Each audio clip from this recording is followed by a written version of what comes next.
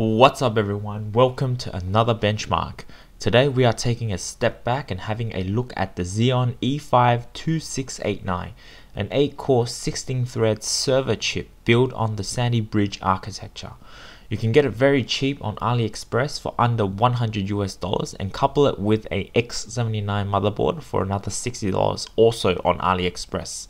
And of course along with some cheap ECC memory, and you're looking at a combo for less than $200.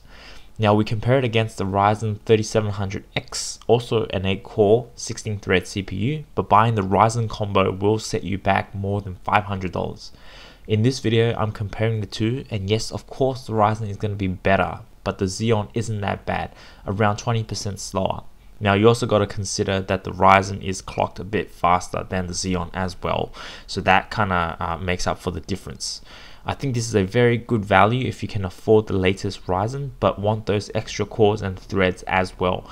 If I were on a budget, I would no doubt be looking at the Xeon combo.